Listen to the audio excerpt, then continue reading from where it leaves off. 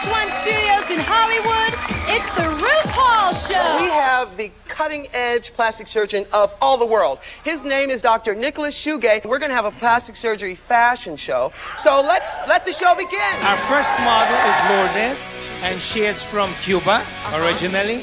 She had a nose job and breast enhancement. Yay!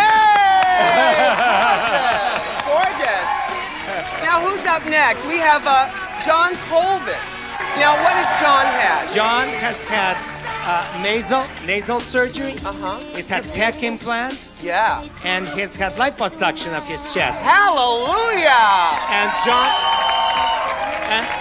And John is an actor. He's a model. Gorgeous. And he was Mr. California. Mr. California. All right. Hey, let's bring out the next contestant. Thank you, John. You're great.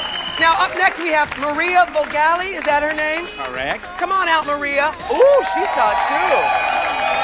Gorgeous. Now, tell us what Maria's had. And Maria has had a nose job.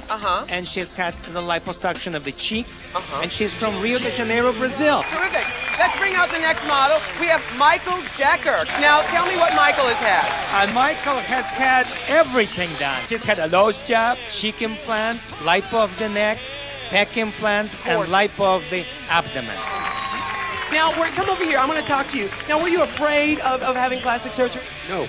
Now, what was the hardest part about it? Nothing was hard. Really? Now, I'm going to ask about the pec implants. Come here, honey. You've had the pec implants? They look good. Can I touch? Yeah, sure. Ooh-wee, that sounds hot. Does it feel good to you? Feels great to me, yeah. I love it. I love it. I want to have it all done myself.